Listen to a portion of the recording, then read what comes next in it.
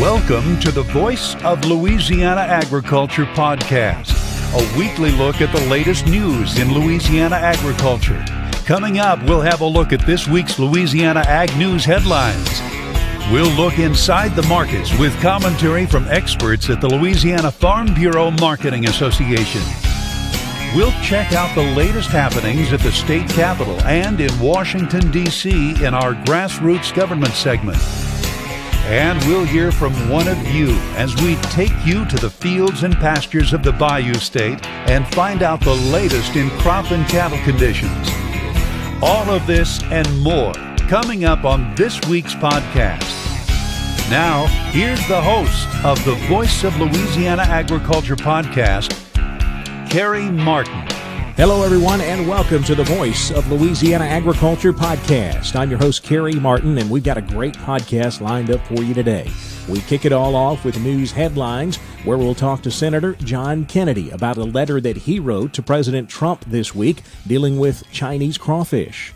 We'll talk markets with Greg Fox and Mark Tall of the Louisiana Farm Bureau Marketing Association. They'll discuss grain and rice markets. Plus, we'll talk about the cattle market with Dave Foster. Dave is the former head of market news at the Louisiana Department of Agriculture and Forestry, currently CEO of Cattle Producers of Louisiana. Dave will be talking to us from Natchitoches, where they're hosting Superior Livestock's Gulf Coast Classic sale this weekend, and Dave will give us a market report from that sale. In our Grassroots Government segment, we go to the state capitol to talk with Joe Mapes. Joe is a lobbyist for the Louisiana Farm Bureau Federation. He'll update us on everything happening in the state legislature right now. Then we'll go to the field to talk with one of you. We'll talk to Christian Richard. He is a rice, soybean, and crawfish producer in Vermillion Parish. He'll give us an update on what's happening on his farm here with all this crazy spring weather. And we'll talk with Christian about some very special awards that he has won over the last few months. Great to see a hardworking Louisiana farmer be recognized for his efforts. We'll visit with Christian about that in the field. All of that coming up and more. We kick it off now on the Voice of Louisiana Agriculture podcast.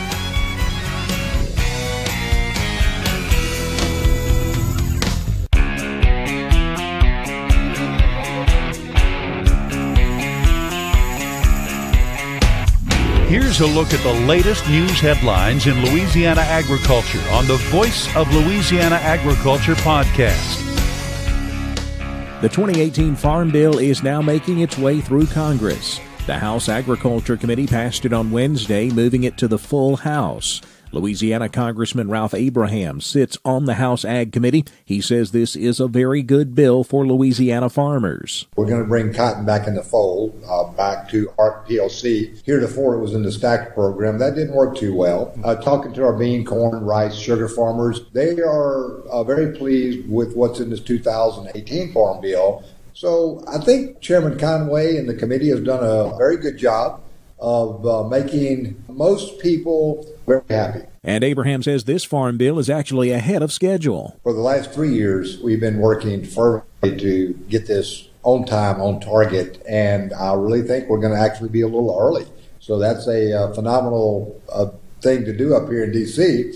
House Agriculture Committee Chairman Mike Conway of Texas says the bill should be called for a House vote in early May. Cold temperatures and frequent rains across Louisiana are slowing down the planting of the 2018 sorghum and soybean crops. The latest Louisiana Crop Progress and Condition Report shows both crops falling behind the 5-year average pace. As of Monday, soybeans were 16% planted, slightly behind the 18% 5-year average.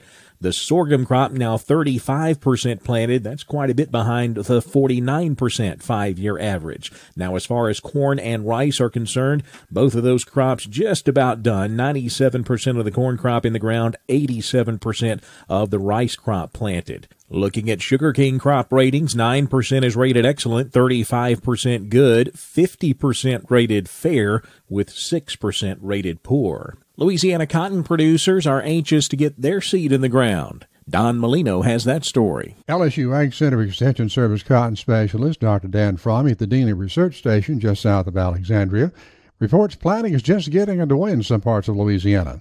We've had some cotton that has been planted earlier this week. Probably as we speak, there's some cotton being planted, and I think there was a little bit in the state the week before last. But as far as really going full gear, if we avoid the rain this coming weekend, next week, I believe there's going to be a lot of cotton that's going to start to be planted at this time. Of course, all the rain that we've had in March and early April, soil moisture is excellent across the state. We've had some cool weather.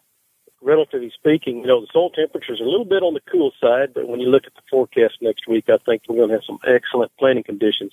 Other than that, probably anticipating 170, possibly 190,000 acres of cotton this year. We'll keep our fingers crossed. Hopefully we'll have that much or more. I'm Don Molino on the Voice of Louisiana Agriculture podcast. A very cold winter has had a chilling effect on Louisiana crawfish this year. Crawfish did not grow during December, January, so they missed probably 3 or 4, maybe 5 molts. That's Mark Shirley with the LSU Ag Center. He says warmer temperatures have improved the quality of crawfish now on the market. Louisiana crawfish farmer Alan McLean Jr. We've been very fortunate. Our catch has been pretty consistent. With the warmer weather that we've had the past couple weeks, the catch has really increased. The size is getting very good. McLean says now that the Lenten season is over, consumers should be seeing lower prices and a fresher product. Now that the huge demand for crawfish is over with Lent, the price should come down a little bit. We'll catch it today, and it'll be in buyers' hands by this afternoon, in some restaurants tonight, and if others tomorrow morning. China upped the ante this week in President Trump's effort to get a better balance of trade for the United States. This time, China proposed tariffs on imported U.S. sorghum, another crop that we grow here in Louisiana. Louisiana Senator John Kennedy proposed this week that we add Chinese crawfish and shrimp to the list of possible tariffs that we impose on China. Senator Kennedy joins us here on the Voice of Louisiana Agriculture podcast. And, Senator, this trade talk is making a lot of Louisiana farmers very nervous. Look, I believe in free trade. Now, the trade has to be fair. I don't want America to get into a trade war. The only way to win a trade war is not to fight it. I think the president's doing the right thing in calling China's hand. China has been cheating since the day after it joined the World Trade Organization in 2001. China does not open its country to other people to do business, and when they do let you in, they steal your intellectual property, and that's got to stop. Having said that, I don't think the president's going to start a trade war. I don't. I think he's just trading other countries hard to try to give us better deals. Senator, I know you sent a letter to President Trump this week asking for possible import tariffs on Chinese crawfish and shrimp. Tell me about that letter. The letter I sent to the president regarding Chinese crawfish, what my letter says is, look, if you do decide to impose tariffs, and I'm not encouraging you to impose those tariffs, but if you do decide to impose tariffs, please consider increasing the tariff on Chinese crawfish. The Chinese product is inferior. China dumps it on American markets and other markets too at way below market rates. Sanitation is another issue, and my point to the president was, look, I'm not telling you to start a trade war. I don't want you to start a trade war. I'm not telling you to impose all these tariffs. But if you're going to do it, then you certainly ought to consider doing it on Chinese crawfish. Well, Senator, all of this trade war talk, I know, has Louisiana farmers very nervous. China threatening to put tariffs on soybeans and sorghum, both crops we grow here in Louisiana. What would be your message to Louisiana farmers as we move through this process? Because, of course, when you talk about a possible trade war, you're dealing with their livelihoods. Let me say it again. I do not think we should have a trade war. Nobody wins in a trade war. We've already seen the impact of this on commodity prices. They're falling through the floor in many cases. But I do not think, if I'm wrong later, I will admit it, but I do not think the president intends to start a trade war. I think he's trying to get us a better deal with in terms of trade with other countries, including but not limited to China. Senator John Kennedy, thank you so much for joining us here on the Voice of Louisiana Agriculture podcast. Thanks, Gary. Good to talk to you, man. That is a look at some of the latest news headlines in Louisiana agriculture. Of course, remember, you can find all of the latest Louisiana agriculture news on our website, voiceoflouisianaagriculture.org or voiceoflaag.org. We update it every weekday with the latest news in Louisiana agriculture. You can also find the latest videos from This Week in Louisiana Agriculture, our 30-minute television show that we do every week. Also, while you're on the site, be sure to subscribe to our daily e-newsletter. It's called The Daily Voice, and it has all of the latest Louisiana ag news delivered to your inbox each weekday morning at 5 a.m. You can click the button right there on the homepage of our website and subscribe to our daily e-newsletter.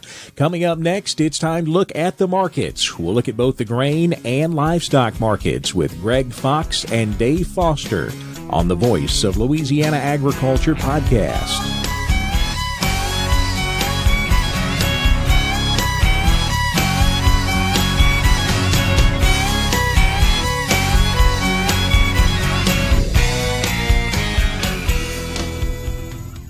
This is Trace Atkins for Louisiana Farm Bureau Federation. You know, your Louisiana Farm Bureau membership gives you access to the best insurance on the planet, but it can also save you hundreds when you buy a car. On vacation, your Louisiana Farm Bureau membership gets you discounts on hotels and rental cars, and it makes you part of a group that's 143,000 families strong. So go to lafarmbureau.org or call your parish Farm Bureau office to become a member. The Louisiana Farm Bureau Federation, the voice of Louisiana agriculture.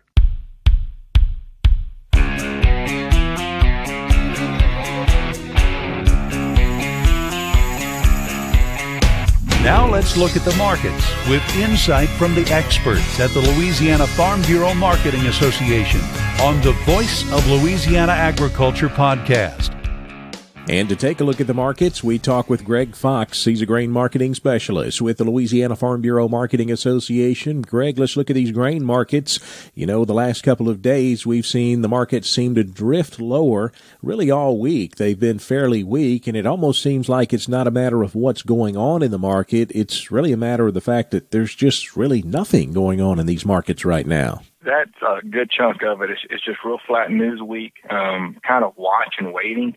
You know, Midwest is, corn planting. They're a little bit behind, but not to where people are concerned yet. You know, they can plant a lot in a short window, so the concern, they're not concerned with that.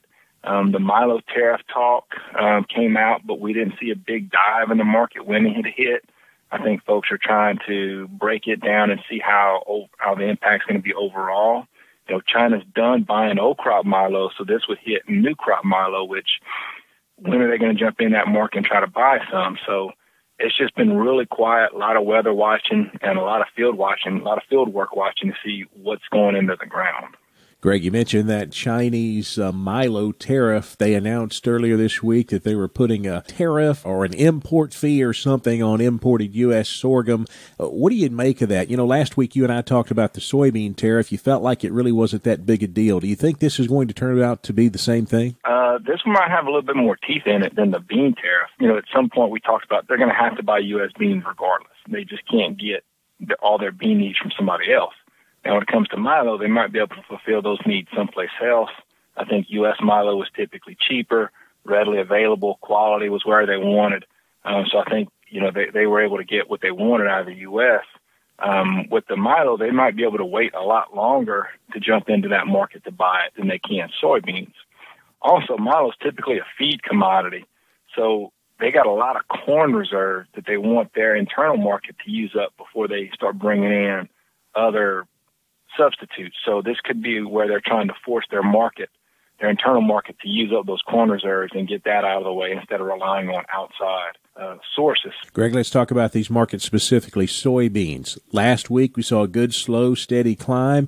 This past week, not so much. What are you seeing in soybeans there? Are we looking at any South American issues, any weather issues to talk about? Everybody's still watching Argentina. Of course, the talk is going to be, how much more reduction in their overall production are we going to see? Kind of watching and waiting there. So the markets just feel like they're on hold and getting through a somewhat lackluster week. and seeing if next week's going to give us any big news. You know, we did trade up into the 1050 range. We never could quite hold it. I think 1030 could be a decent support level for us. You know, we're in the 1030s now, but there's still some strength in these markets. We just need the news to hit and kind of go our way. But short term, I think we're just supportive of where we are. The corn market still well below $4. Not a lot of support there, even though we still keep talking about the weather in the Midwest and possible planting delays. Yeah, I mean, they're not behind where people are concerned. You know, 5% is the 5-year average, and they're roughly 3% planted as of Monday. So, you know, they get a window of opportunity once the snow melts, and if they have to do any land prep, you know, they can plant a lot of acres in a short window. So they can make up for those delays fairly quickly. It's going to be, are we going to continue to see these long-term delays, and will some of those areas end up going into beans like we've seen in years past, where some idle acres either went back into bean rotation or not, or stayed idle. But that's a question mark there. Corn, we're just sitting on a ton of corn. Corn stocks are still strong, and then you look at the acres that are projected to be planted, you know, that still puts us very comfortable on corn acres. We need exports to jump in and just start buying the corn up, and feedlots to start using it. We need to see that demand pick up, and we need to see the supply shrink, and I think that would help our corn prices really take off. Greg Fox, he's a grain marketing specialist with the Louisiana Farm Bureau Marketing Association. Greg, thanks for joining us on the Voice in Louisiana Agriculture podcast. Thank you. Now a quick rundown on how the markets wrapped up on Friday. May soybeans down 8.5, 10.28 3/4. November beans down 7.5, 10.35. May corn was down 5.5, 3.76.5. September corn down 5.5, 3.93. July wheat down 13.5, closing at 4.77 1/4. Rough rice closed lower. May down 9 cents, 12.99. September rice down 7.5, 12.16.5. The cotton market moved higher, with old crop May jumping 250 points to close at 85.47. New crop December cotton up 84, 79.43. July sugar unchanged, finishing the week at 24.95 cents. Now let's switch gears and talk about the cattle market, and to do that, we go to Natchitoches, Louisiana, where we talk with Dave Foster. Dave is CEO of Cattle Producers of Louisiana, and Dave, I know you're up in Natchitoches today. We've got a really big sale going on, the Superior Livestock Gulf Coast Classic. Tell me a little bit about that. What's going on up there? Well, this is the third year that Superior has hosted it here in Natchitoches, and that's quite a straw in the cap of us for Louisiana cattle business people, because, you know, we don't get a lot of recognition, it seems like. So to have something as big as this, Rayburn Smith is a head rep here with others helping him. But, Kerry, I got to tell you, we've got right at 10,000 Louisiana cattle consigned today, both the ryegrass calves, heavy feeders coming out off of ryegrass, and then the calves will start selling this afternoon. It's quite an accomplishment, and they've sold the heavy steers and heifers. This morning just got done with those, and they are certainly bringing market price. The only real difference is between the Texas and the Kansas cattle really is freight. So we're pretty proud of that. Dave, let's talk about the feeder cattle market here in Louisiana so far this year. You know, of course, cattlemen have dealt with a tough winter and spring just like everyone else. What's your take on the market right now here in Louisiana? Well, so far, you know, we started out really halfway decent, and then the market kind of got a little bit tough, and then it picked back up really for a while there. And the thing that has hurt us, I guess, really, it's been a blessing and a curse. The one thing is the market, with all these winter storms moving through that wheat pasture country, a lot of those cattle that would have been on wheat, they went into the feedlots. So again, heavy cattle were under pressure, but again, with the cattle that we have here, our lightweight cattle aren't coming to market yet. They'll start in another month or two. And so we really kind of dodged a bullet, so to speak. And I've noticed here this morning, this is kind of going to tell the story, Kerry, that cattle, let's say 7-weight steers and heifers for current delivery this month and the first part of May, the difference between those prices and cattle weighing that same weight coming out in June and July, those later calves coming out in June and July are probably $5 to $6 a hundred stronger, higher priced. what that basically is, those feedlots have just now started to market those cattle calves that were placed in the fall, and so they're just full is what it amounts to. But we're in a great position, I think, because, again, our fall-born calves will start coming in, late May, June, July time frame. Our spring-born calves will start coming in August, September, some into October, and that's just the right time for those to go either to a grass deal or kind of a background and things. So I think the market for us looks good with lighter weight cattle. When I'm talking lighter weight cattle, Kerry, it's mostly under 600 pounds, at 650 pounds or less. So I think we're in better shape than most. Dave Foster, he is CEO of Cattle Producers of Louisiana. We're talking to him from Natchitoches at the Superior Livestock's Gulf Coast Classic Sale. Dave, thanks for joining us on the Voice of Louisiana Agriculture podcast. All right, Kerry. Now let's take a quick look at our Louisiana livestock auction prices this week. First on Monday, Kinder Livestock Auction sold 2 to 3 weight steers from $1.55 to $2.20 a pound. 3 to 4 weight steers $1.40 to $1.90. 4 to 500 pounders $1.30 to $1.75. 5 to 6 weight steers $1.25 to $1.60 a pound. 6 to 7 weight steers $1.20 to $1.45. Bred cows brought $500 to $1,600 a head. Cow-calf pairs $700 to $2,000 a pair. On Wednesday, the Red River Livestock Auction in Coshada sold 2 to 3 weight steers from $1.40 to $2.05 a pound. 3 to 400 pounders $1.39 to $2. 4 to 5 weight steers brought $1.40 to $1.97. 5 to 6 weight steers $1.28 to $1.66. 6 to 700 pounders $1.19 to $1.60 a pound. Cows range from a low of $300 to a high of $1,300 a head. Cow-calf pairs brought $500 to $1,400 a pair. And that is a look at markets. Time to switch gears and go to the halls of government in our Grassroots Government segment. We'll take you to the state capitol to talk to Joe Mapes. That's coming up next on the Voice of Louisiana Agriculture podcast.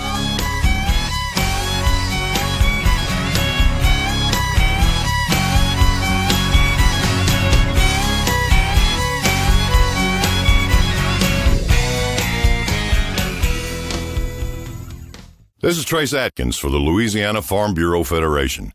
Farm Bureau has been working for Louisiana's farmers and ranchers since 1922, and that work continues today. If you're a farmer or rancher, Farm Bureau wants you to join and be a part of their family.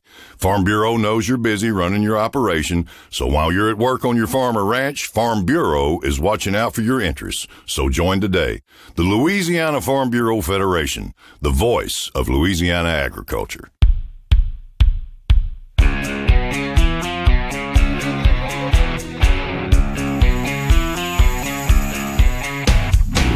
It's time for a look inside the halls of government in this week's edition of Grassroots Government on the Voice of Louisiana Agriculture podcast. Joe Mapes is a lobbyist for the Louisiana Farm Bureau Federation. He joins us on this week's Grassroots Government segment. And Joe, let's talk about a few bills that have been debated in the Louisiana legislature so far this session. Let's start out with a bill that was the headline story in our Daily Voice e-newsletter this morning, and that is a bill that dealt with private property rights. It would have allowed fishermen to cross onto private property as long as water was flowing over that property and they could navigate on that water. Tell me a little bit about that bill. I know that it did go down to defeat, but what was that bill all about? It was a very, very contentious issue at the state capitol this session. It sure was, Kerry. It's an issue as far as Farm Bureau is concerned regarding property rights, as you were saying. The bill was actually titled Navigable Waters, had something to do with navigable waters. The bill was related to contiguous parishes that were contiguous to the Gulf of Mexico and riparian parishes, as we know them in agriculture. The bill said that if water came across a private property owner's property, then that was now navigable and became waters of the state. And the bill would basically redefine what navigable waters is by saying if you can get a boat and a motor in it, it's navigable. So it's a big problem for our property owners, as you might imagine, and it was very emotional down there at the Capitol. In the end, Joe, that bill did end up going down to defeat, right? It did. It came out of committee, which was a surprise to a lot of people. It came out of the Committee of Origin, the House Civil Law Committee. Then it came up on the House floor this past Monday. It was a long, drawn-out battle, several hours. And yes, the bill finally was defeated there. The author of the bill vowed to come back with legislation next year to resolve this, but also everybody, interested parties like Farm Bureau have vowed to work with the promoters of the bill in the interim so that we don't have to come back here in a session next year. Hey, Joe, let's talk about the milk issues in the state capitol. Of course, I grew up on a dairy. I'm a dairy guy myself, drink a lot of milk, and I know that milk issues have been discussed. First off, pricing on milk was one issue that was talked about. Where has that bill gone this session? Well, the original bill that would have allowed for discount pricing at the retail level of milk and milk products, that bill was killed. A second bill by that original author, the same author, was filed. And what it does, Kerry, is it sets up a Dairy Stabilization Board study committee. And it's going to look at the current structure and look at possible new structures. The good news is 3 dairymen from Farm Bureau will serve on that study committee. I know another bill that you talked a lot about, Joe, would increase the permit violation fees for an ag transportation permit. Tell me about that bill. Where are we at on it? Yeah, that came at us out of left field, Kerry. Currently, the fine if you misuse a harvest season permit, which I like to call an ag tag, if you misuse it in any way, trying to haul it for commercial gain outside of the agricultural use that it's permitted for, the current fine is $0. This bill would have increased that fine to $2,500. It came out of nowhere, did not come from the Department of Transportation. We talked to the author of the bill. The author of the bill was not aware of the contents in the bill. He was asked to file the bill. The good news is we killed the bill, Gary, and that bill's dead for this session. There is another bill on truck permitting. I don't know if permit fees. I don't know if you were planning on talking to me about that, but that comes up next week. The new chairman of House Transportation has it, and this would retool the entire truck permitting schedule that DOTD now has. And we tried to do this for 1 year in a task force, I'm sure you recall, and with DOTD and probably about 20 or 30 other interested parties sitting around the table for 1 year, and we got nowhere. I can't imagine that we'll be able to get anywhere in this compressed amount of time with this contentious atmosphere. So we'll see where that goes, but we're going to oppose that, I'm sure. Any other agricultural bills coming up here over the next week, Joe, to talk about? Right now, Kerry, what we were fighting for with the Commissioner of Agriculture on the floor yesterday, before we went home for the weekend, thank goodness. He's looking at a 23% cut in that budget that yesterday afternoon. And that was all the LAFA money, the Agricultural Finance Authority money. So this is not the end. It's a long way between now and the end. And we may not even resolve a budget in this session. We may go into a special session. But for right now, we've done well. We've killed some bills on water aquifers and water commissions. And so we're ahead of the game right now, Kerry. It just passed halfway through the session. I know the governor has been calling to try to wrap this session up early so that we can deal with budget issues in a special session. What's the status of that? What's the thought there at the Capitol on that? Well, they're looking at around May 18th now, and the Republicans have said so far that they weren't interested in a special session at all, that they wanted to resolve everything in a regular. But just lately, as they were passing this budget on the floor yesterday, there's talk that they may consider ending early and going into a special. So we're closer to that than we were even a week ago, I can promise you. We're probably about 20 or 30% closer. So hopefully we're getting there to where we get some consensus as to what we want to do and how we want to do it with the budget. Joe Mapes, he's a lobbyist for the Louisiana Farm Bureau Federation. Joe, thanks for joining us on the Voice of Louisiana Agriculture podcast. I appreciate it. Thank you, Kerry. Have a good weekend. Coming up next, we go in the field to talk with Christian Richard, a rice, soybean, and crawfish producer in Vermillion Parish. That's coming up right after this on the Voice of Louisiana Agriculture podcast.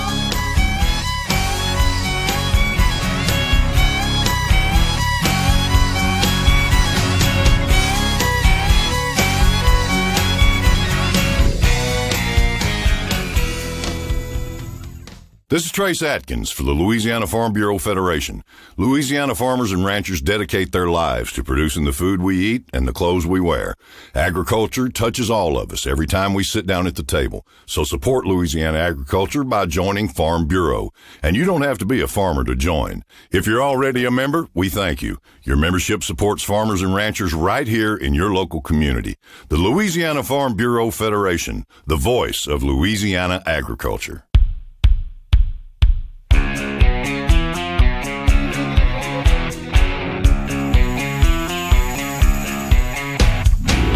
Taking you to the fields of Louisiana as we hear from one of you in the field on the Voice of Louisiana Agriculture podcast. We go to the field to talk with Christian Richard. He is a rice, crawfish, and soybean producer in Vermillion Parish. Christian, thanks for joining us on the podcast this week. Yeah, Kerry, thanks for having me. Well, Christian, let's talk about some things that have happened to you, I guess, during the winter over the last few months. You were recognized with some really special awards. First, you were named Rice Farmer of the Year by Rice Farming Magazine. Congratulations on that. Give me your thoughts. Yeah, it was very, very humbling experience. And after looking at the list of recipients in the past, Louisiana's been well represented, and it was truly an honor for the industry to select me and my wife and my family, and I was really honored to be recognized. A funny story I remember you telling back when that happened was that you just thought it was a joke. Yeah, the Tim Walker with Horizon Ag, we went through rice leadership class together, and we really became really good friends. And when he had called, I thought it was just a prank that he was pulling on me, and I sure didn't think he was serious. But after the conference, after about 5 minutes into the conversation, I guess I started to realize, well, maybe there's something to this. So it was a real big surprise and a big honor, and definitely again like to thank Rice Farming Magazine and Horizon Ag and everyone who sponsored the award. Christian, you won another award. You were recognized a few months ago by Field to Market, the Alliance for Sustainable Agriculture, as its Farmer Spotlight honoree for your commitment to conservation and stewardship. Just yet another award, another way to say thanks for the hard work you do on the farm. That one I wouldn't really call it an award, maybe just a little bit of recognition, but it's kind of a mislabeling, I guess you could say, because as farmers, we're all the ultimate conservationists, and we all do in our own regard what's best for the ground that we're raising our crops and our families on. So, I don't think that it's anything out of the ordinary. We just do what we have to do to survive and leave the ground and leave the earth better than what it was before we got it. Christian, let's take a look at your 2018 crop. Tell me a little bit about your crop mix. How many acres do you have in this year in rice? How many acres are in crawfish production, and anything else you may have going on your farm? Give me a rundown on that. This year we probably have about 2,000 acres of rice and 800 or 900 acres of crawfish and about 1,000, 1,200 acres of soybeans. Well, let's first talk about the rice crop, Christian. I know it's been a challenging spring. Rice got off to an average start. Cold weather kind of backed us up a little bit, and then we had a good window to plant quite a few acres, 3 dry weeks, which really helped a lot. And then rice was growing, and then we've had these seems like every weekend it rains and it gets cold, so. It's really, really slowed it down quite a bit in the last couple of weeks, but it looks good. We have good stands. Hopefully the sun starts shining a little more and we get a little more heat units out there. Well, Christian, are you trying any new varieties this year in your rice fields, or sticking with the old tried and true mix? We are trying about 300 acres of the new Previsia system, which is a different mode of action against red rice. About 15% of the crop is planted in Previsia. The remainder is a mix of hybrids and clear field lines from Horizon Ag. I think we have one field of medium grain, but that's about it. It's pretty much the standard aside from the introduction of Previsia on a large scale. Tell me how the crawfish have been looking in this cold spring, Christian.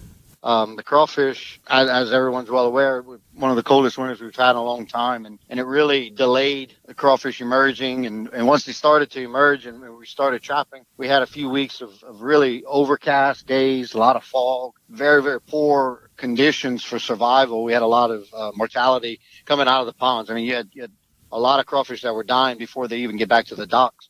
So we had a lot of problems with that. And then once Lent started, it seemed like everything kind of started to come around. Catch started to improve, size got better, and now, we're in the heart of the season, and we're catching pretty good. These cool snaps are making them molt, so the size seems to be getting better, almost weekly. So crawfish seem to be pretty good.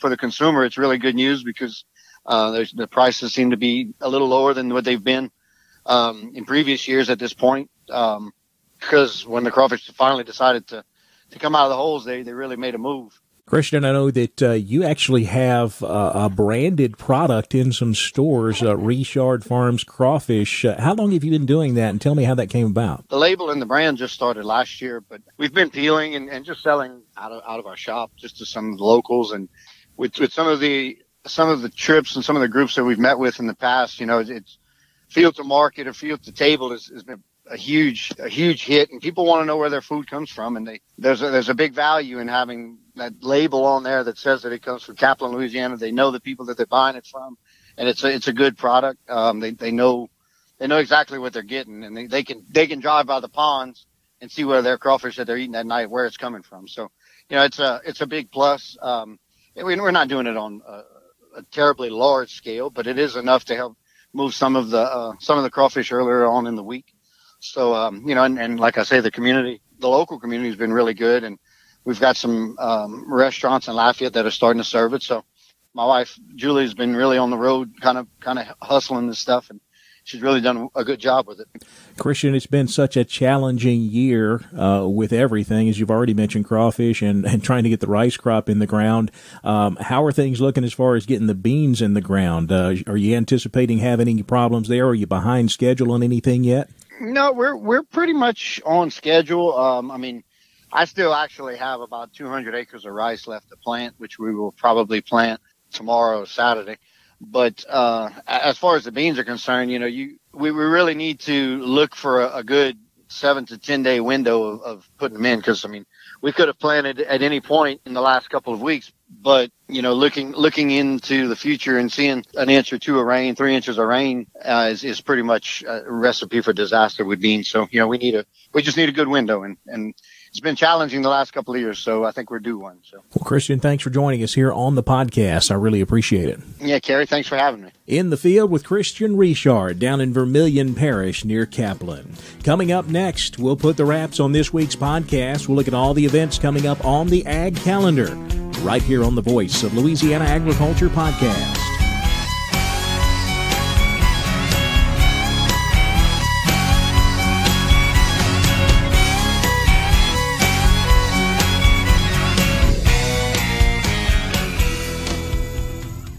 This is Trace Atkins for the Louisiana Farm Bureau Federation.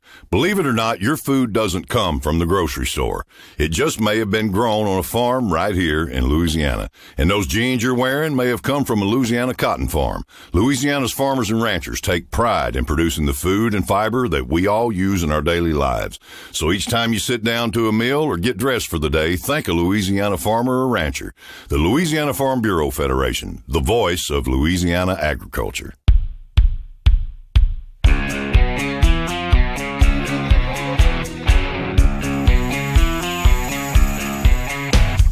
Now, to wrap up this week's podcast, let's take a look at what's coming up this week on the Louisiana Ag Calendar.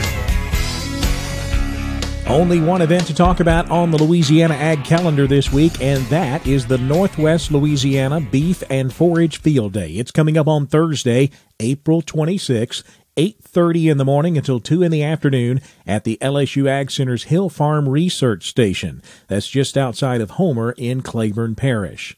It's a free event, and they'll have lunch provided and a great lineup of speakers. Topics to be discussed include calving problems, bull selection and management, weed control, using legumes in pastures, an update on the Louisiana Master Farmer Program, and a cattle market update by an old friend of mine, Dr. Darrell Peel. He's a livestock marketing specialist at Oklahoma State University. Dr. Peel will be there to give his insight on the current cattle market. So a great lineup, a great program planned coming up this Thursday, Northwest Beef and Forage Field Day at the LSU Ag Center's Hill Farm Research Station in Homer.